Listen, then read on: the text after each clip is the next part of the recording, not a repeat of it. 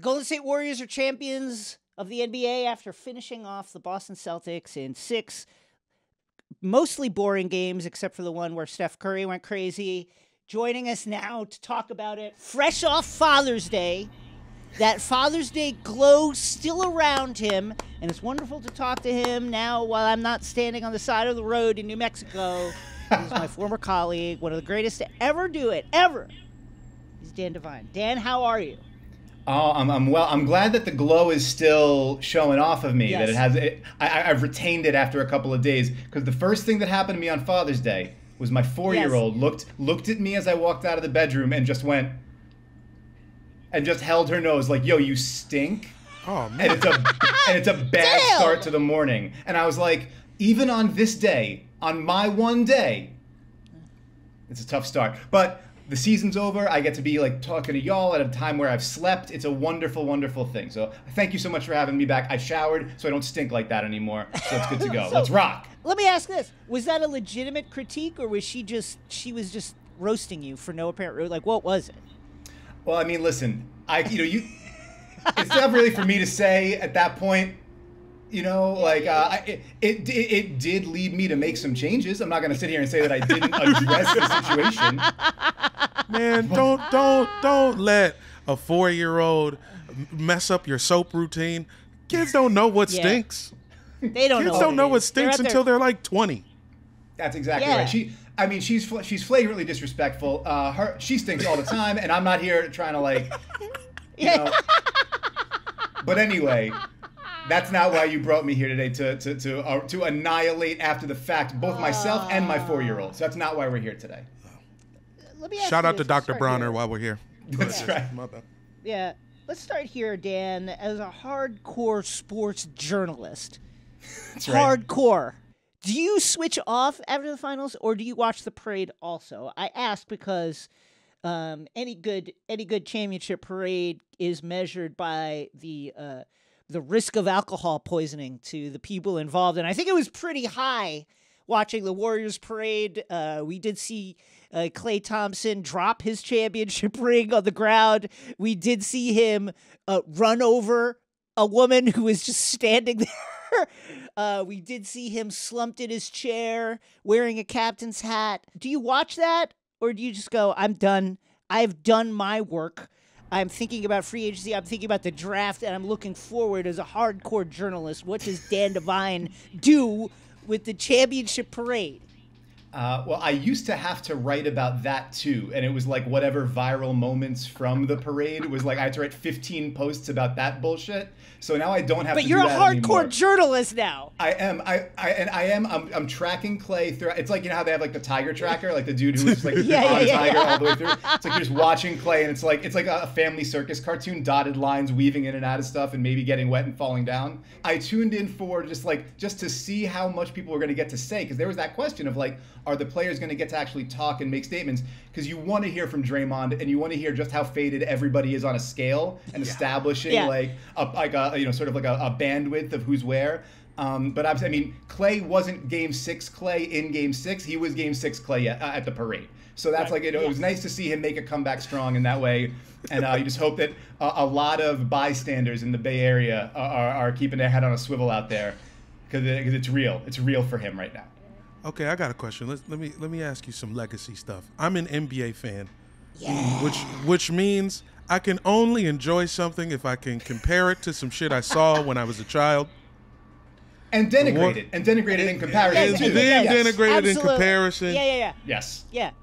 Warriors 4 chips. They've got an attitude. Is this the closest thing to the bad boys that we'll ever see? You think of Klay used to clothesline fools. Draymond is playing football during the basketball game.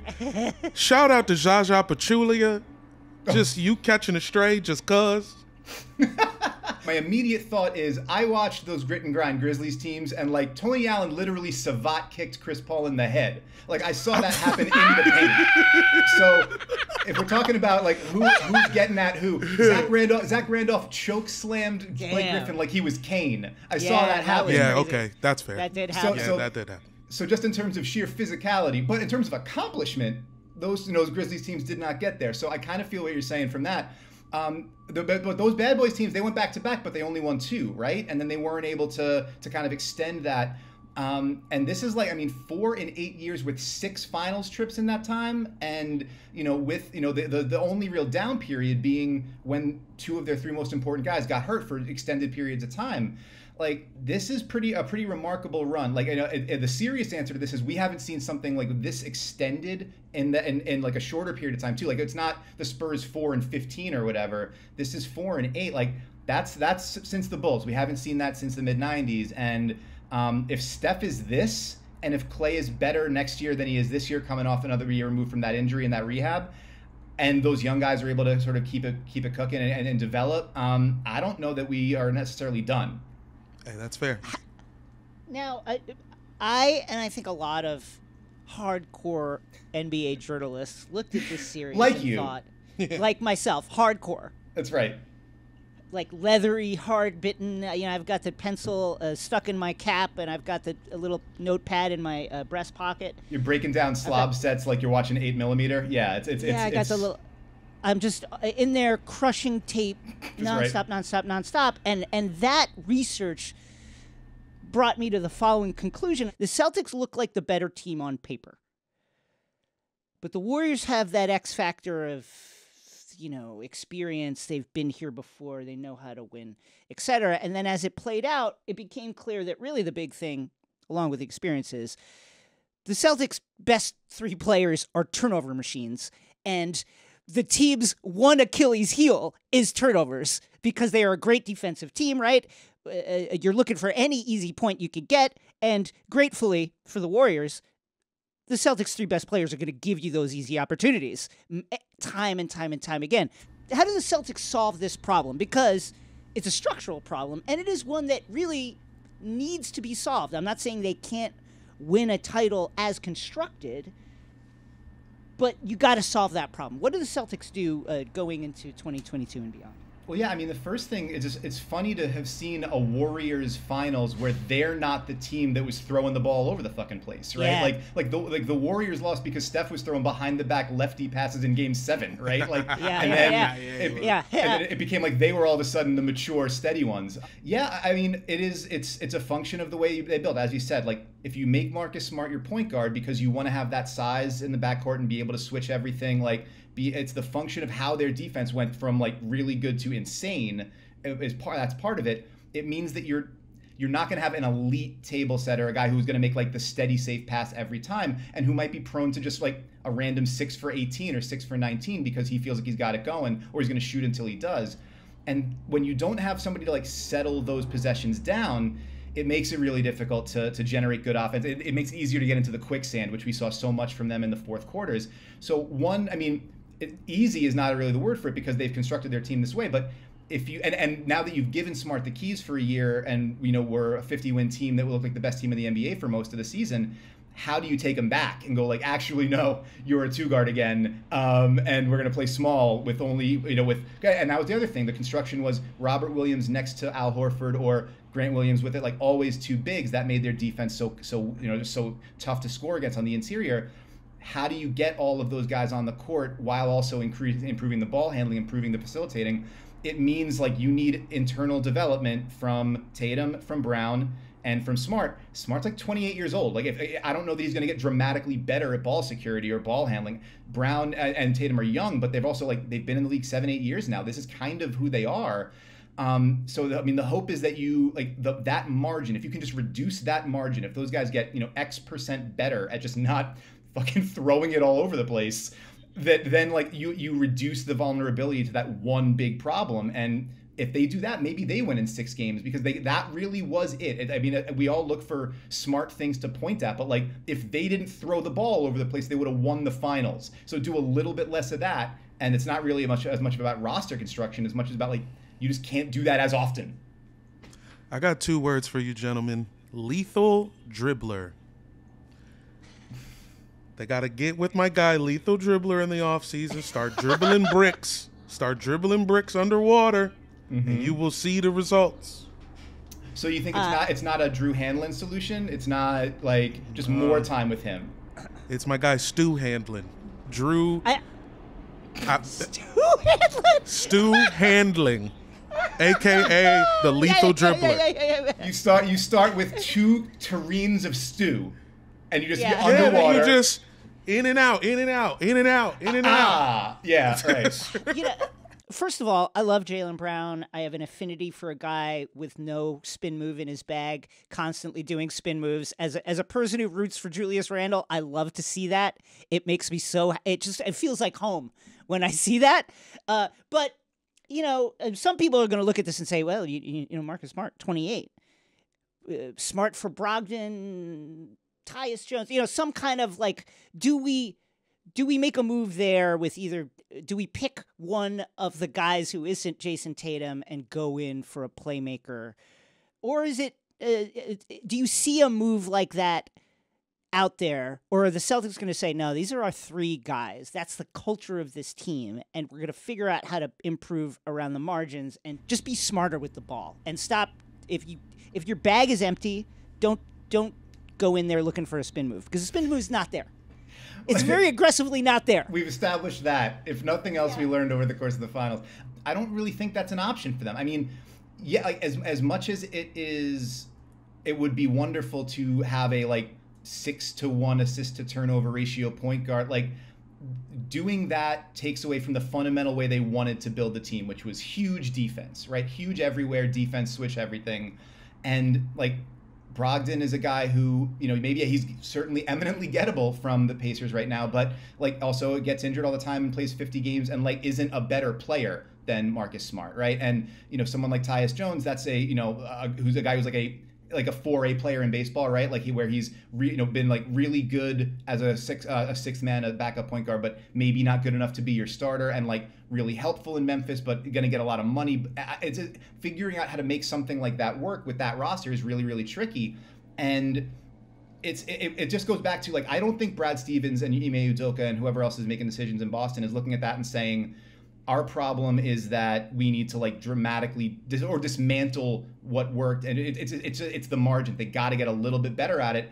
But that said, I mean, if you get an option to really upgrade with an elite level point guard, and I don't know who that guy is that would be there as an available significant upgrade who's worth taking that step back defensively, then maybe you do it. And I would say as far as that question of splitting up the Jays, if Jaylen Brown got on the market, 29 other teams would be instantly yes, we want that. Because the thing that I'll remember from outside of just how many broken possessions there were is that when it was Game 7 and they needed somebody, he was the only one getting buckets. He was the only one attacking the rim and trying to make something happen. And you combine that with the size, the defensive work, and all that. That's a guy. If you're going to get rid of him, you need the mother load to get back.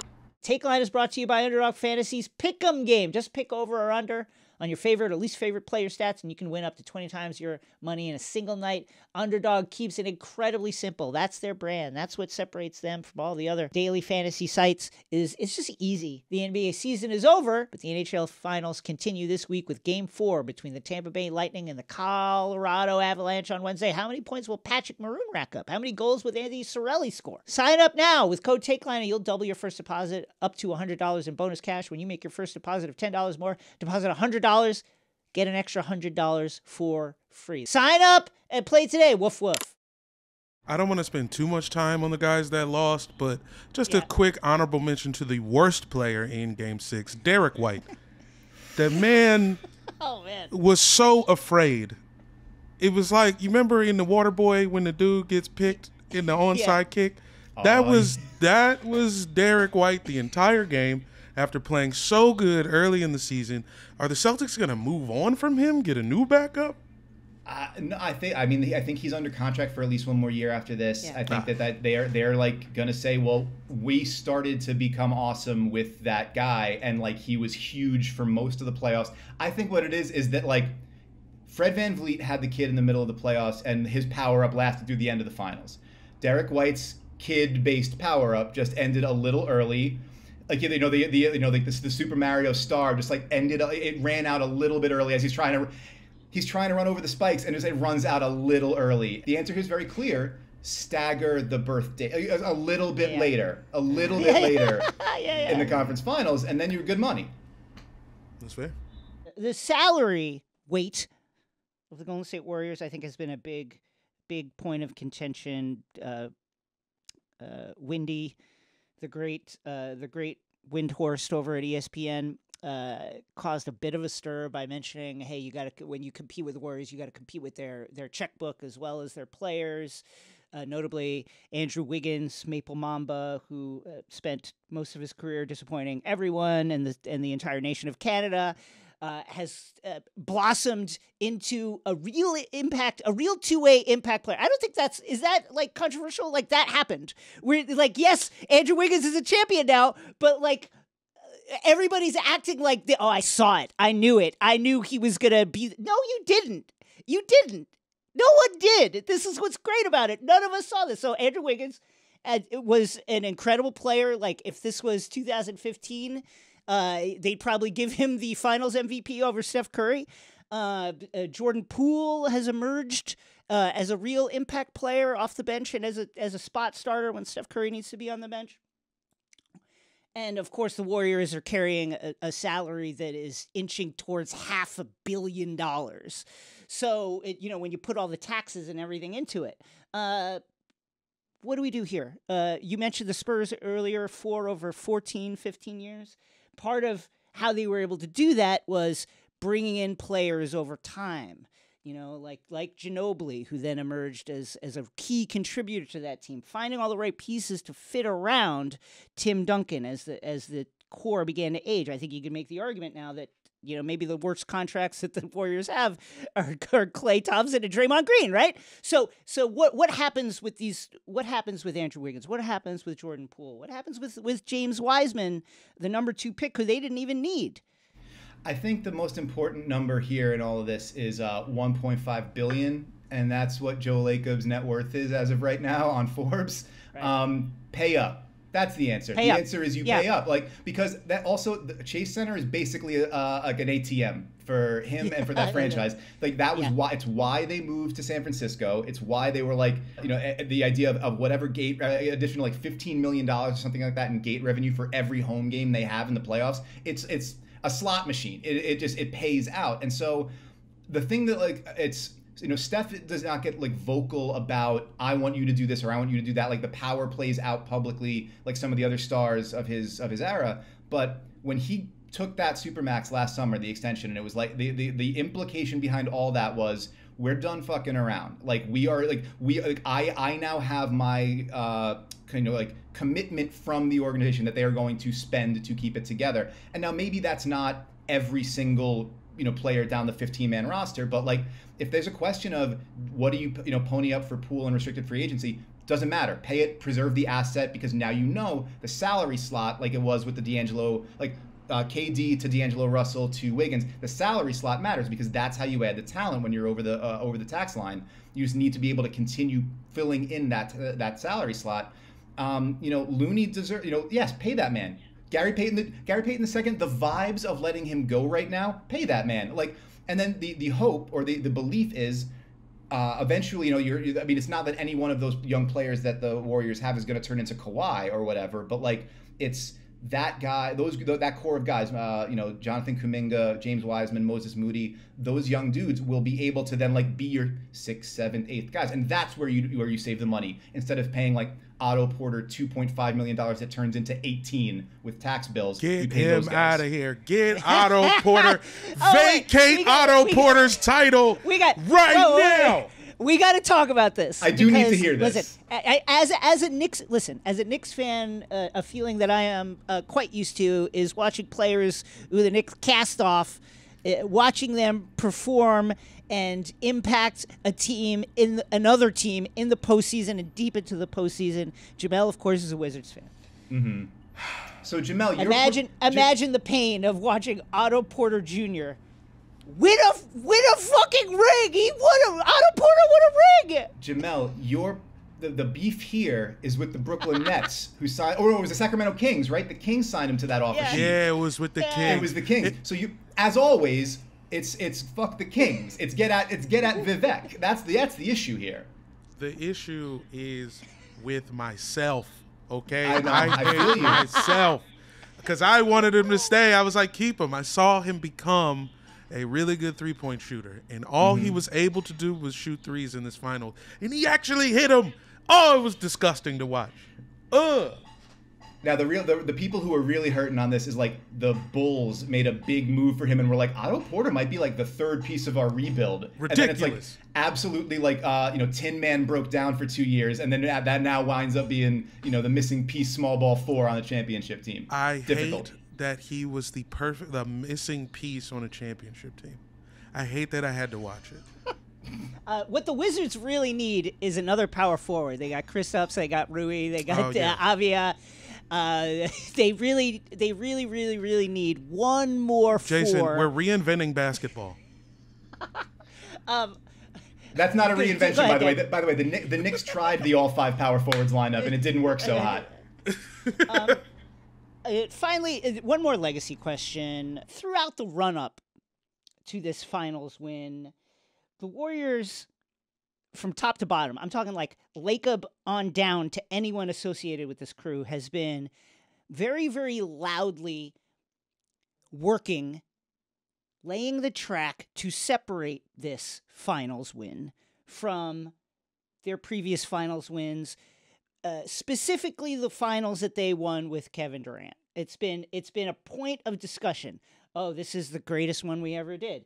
This is the most special one. This was always Steph's team, always, throughout everything. I'm not denigrating anybody, but it was always Steph's team. Those kinds of comments. How do you view this in the context of the Warriors' run? And of course, the run is ongoing. How do you look at this, and what do you make of those those not really subtle attempts to distance this Warriors team from the Warriors team with Kevin Durant? It's like there's a classic, post-breakup behavior to it. Like, listen, I whatever happy I was with you, I can be that happy without you. Like, I'm the one that was the get. I'm the one that was the catch, not you. 3 years later, maybe it's like, well, you don't have to be so loud about that. Like, you can just kind of live your own life comfortably, and everybody's moved on pretty well. But I think in terms of what the title was like, that was the thing it struck me watching the finals. Everybody had talked about, they need to the Warriors need to turn all those young guys or all those whatever contracts and assets into another superstar, right? Whether that was Bradley Beal or whoever, like that needs to be another superstar. And it's because the KD era broke our brains. Like the 15 Warriors were a really good team that had flaws, and every other team in NBA history, basically, that wins a championship was like a really good team that wasn't invincible.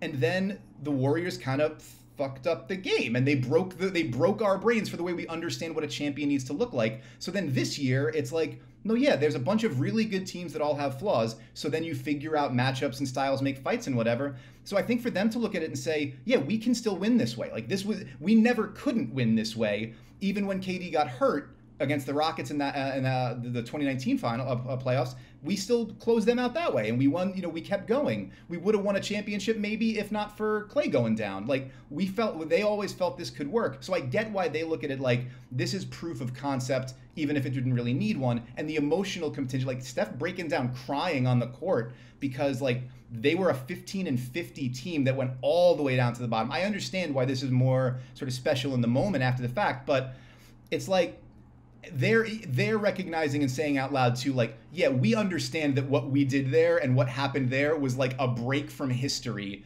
and this is what works, and this is what can work for us, and this is why we're special. We make us special, not whatever we brought in from outside. Doesn't change the fact that you went and started calling from the parking lot after you lost to LeBron to go get what was outside to bring it in to make you special again. But we always, by the way, that's the part of the story that always gets brushed past.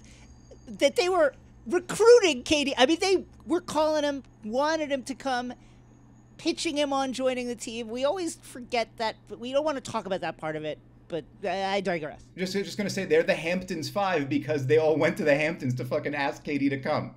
No, I just wanted to say that after everything, this just makes the 2016 final that much better. It's still, Game 7 of 2016 is still the best game I ever watched. Right. And every year after it, it gets better. Well, I think that's the way to look at all of this, right? Like, what just happened? I mean, I guess unless you're a Celtics fan, in which case, you know, we're playing the world's smallest violins for you. But like this enriches everything before. It validates the early championships and that 73 win team. It makes the 2016 finals and the Cavs coming back even more insane and incredible. It makes what we saw during those KD years, like, it preserves it in amber as something that's like, we're never going to see a team like that again.